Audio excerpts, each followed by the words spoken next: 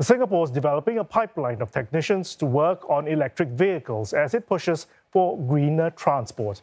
Korean car manufacturer Hyundai Motor, distributor Komoco Motors, as well as the Institute of Technical Education, have signed a deal to train these so-called EV specialists over the next 5 years. Up to 10 ITE students will be granted internships at the two companies each year to learn how to repair and maintain high-voltage electric vehicles. Scholarships and book prizes may also be awarded. On ITE's part, its lecturers will be attached to both companies, and there are plans for new elective courses for its full-time students and adult learners. High voltage systems primarily comprises a high voltage battery and a sophisticated control system, which is not present in our conventional vehicles today. So additional skill sets, of course, are required.